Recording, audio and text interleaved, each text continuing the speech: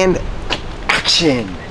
What's poppin', Calisthenics fam? My name is Brendan Myers, and today I actually wanted to talk about something that, man, I see it left and right over the internet. I see the messages coming in. You know, I don't need to train abs because I have fat over my stomach, or you shouldn't be training abs because you have so much fat over. Listen, it doesn't matter what body fat percentage you are. It doesn't matter if you have a small amount of fat over those abs and you can't really see them.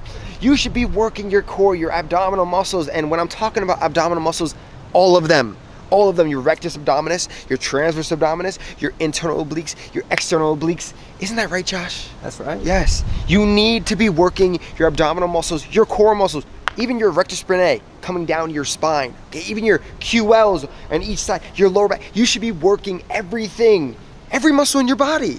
You gotta think about it.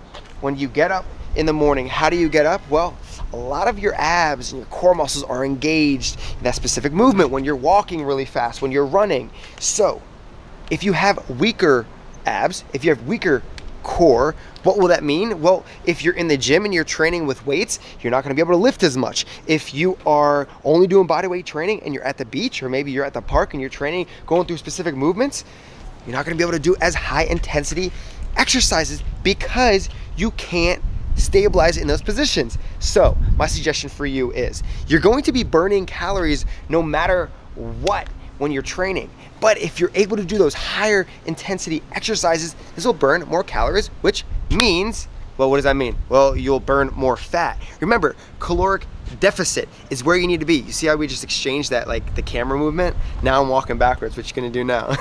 But you need to, listen, train your abs. And I'm actually gonna drop down right now and give you an exercise you could be doing right now. I mean, it doesn't matter if you're in your room, it doesn't matter if you're at the park, wherever, even at your business. Go tell the CEO of your company to come out right now and do this exercise with you. Get the whole crew around you to do this. It's very, very simple.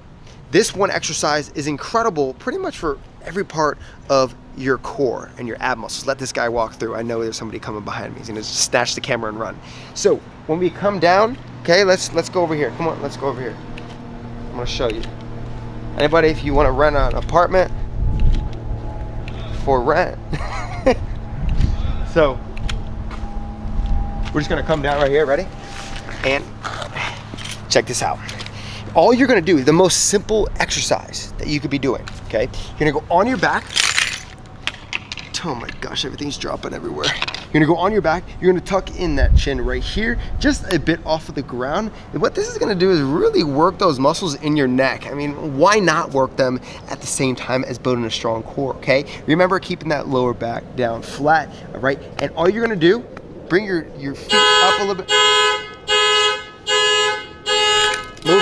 Moving, go, moving.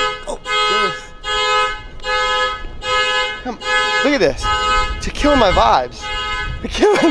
Killing my vibes. All right, now we're gonna drop down again. They probably did that on purpose because we were filming in front of their house. But you're gonna come down here, okay? Again, knees are up here, keeping that lower back on the ground, keeping that chin tucked here. And all you're going to do is drop down those feet to the ground right before they touch and come right back up. And the higher up your feet are, the further they're gonna come down. And remember, tightening up everything. This is really going to work your core crazy.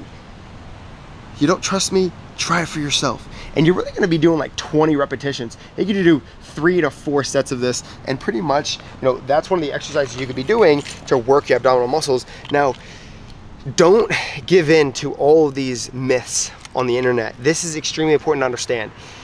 It doesn't matter like what ab exercise you're doing, you know, just build it, just working on your abs isn't going to burn fat off, right? That's number one. It's not just gonna burn the fat off. It really does come down to your diet, and that's what you need to focus on. But if you strengthen all the muscles all over your body, you keep up with muscular endurance, hypertrophy, you know, building size of your muscles, your strength and your power, this will all translate into overall body development, exactly what you want.